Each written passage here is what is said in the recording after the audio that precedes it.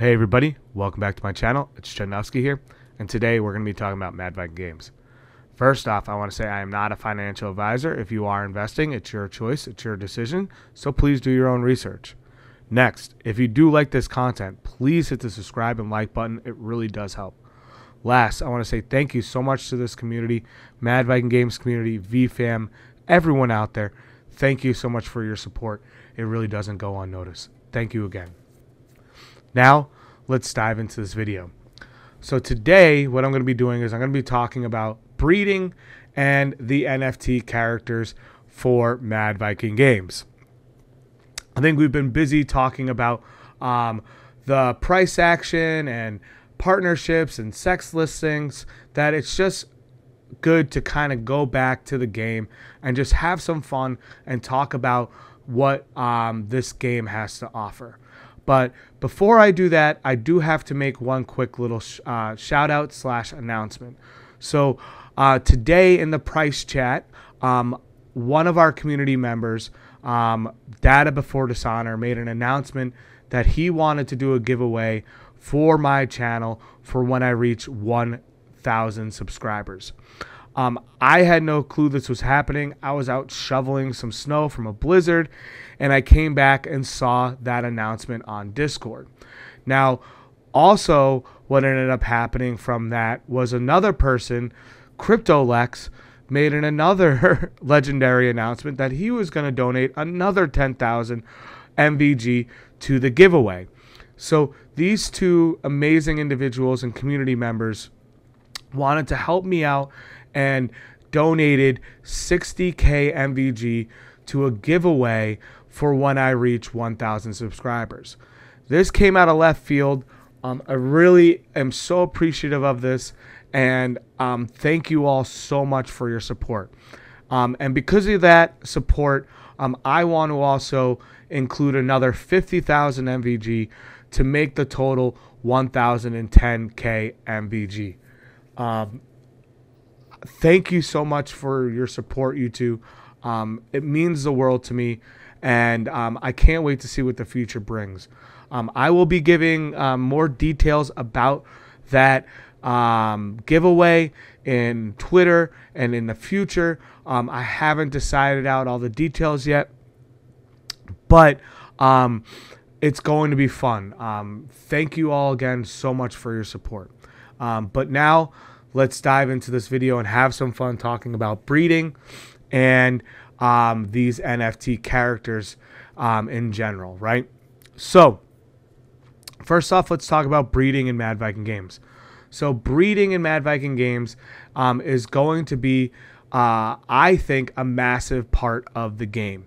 Now, breeding is going to be how we produce special, unique NFT characters. Now, breeding between characters can only happen one time per character, okay? So if you wanted to do a breeding between your Gen 1 characters, if they're both a Bright Elf and a Dwarf, once you do that mating between them, they both cannot mate again. Now, when you buy these NFT characters, they aren't going to be immediately ready to breed, so you can't do breeding right as soon as the Gen 1s are bought.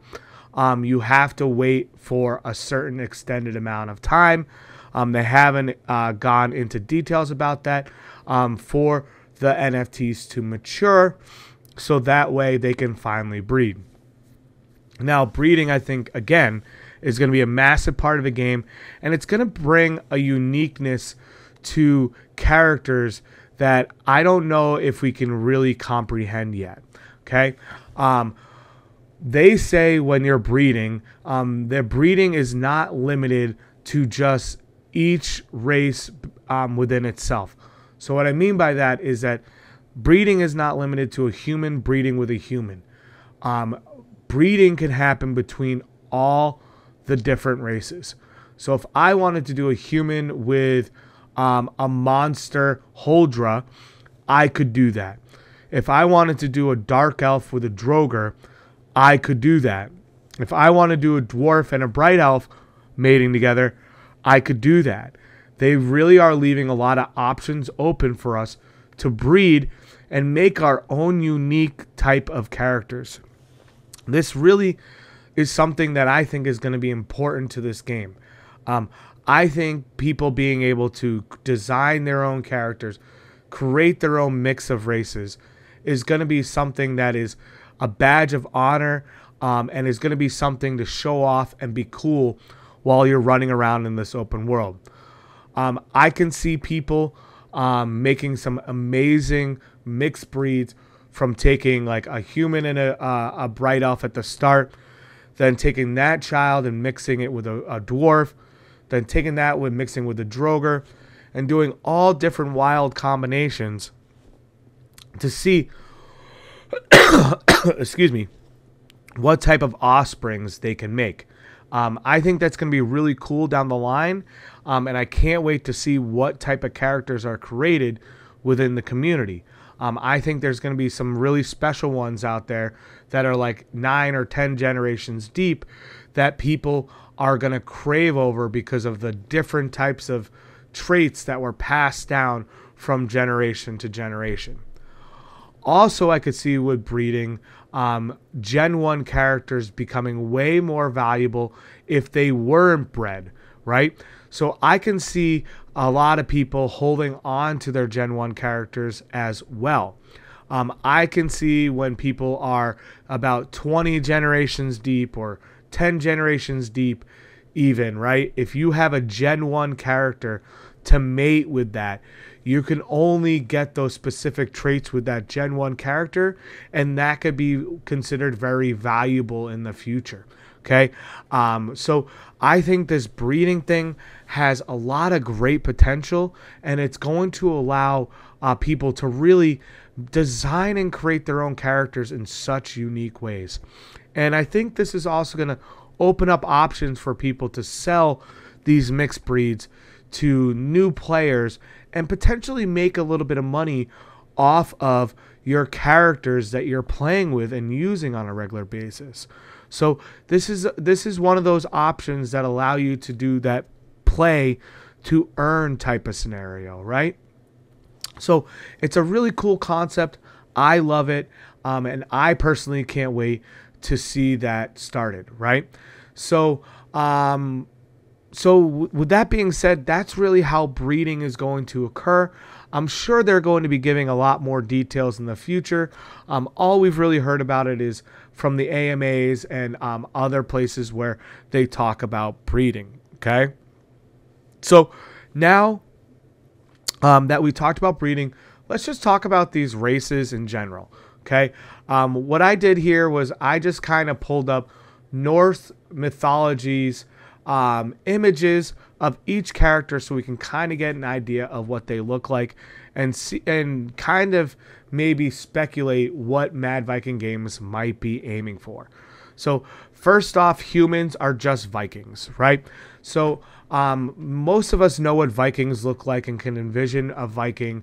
So I'm not going to show a picture of Vikings, but I can just kind of open up my mind and visualize the show Vikings, and I can just picture some of those characters becoming the look of the humans, right?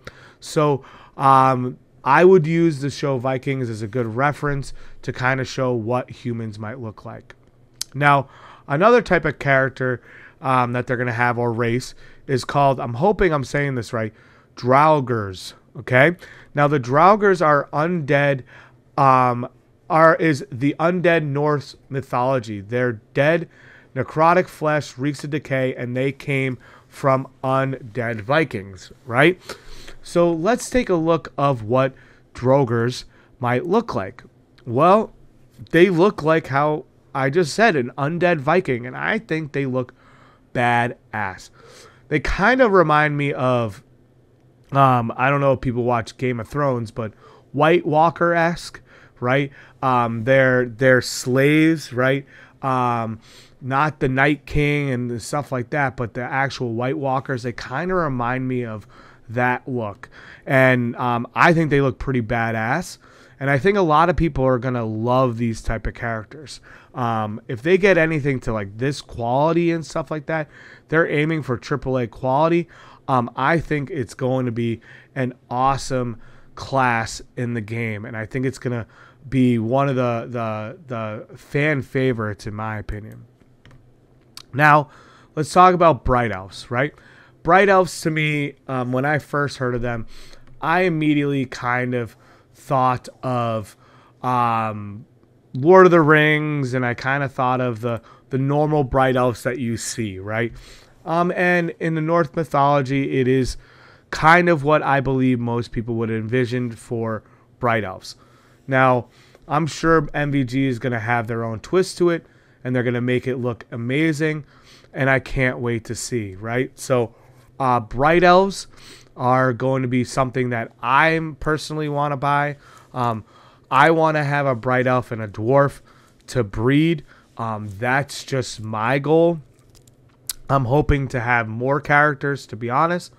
I'm really excited for this game and what it has to offer.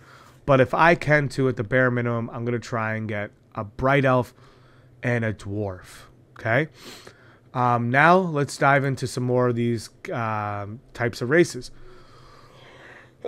Now, to go on with the elf theme, they have Dark Elves.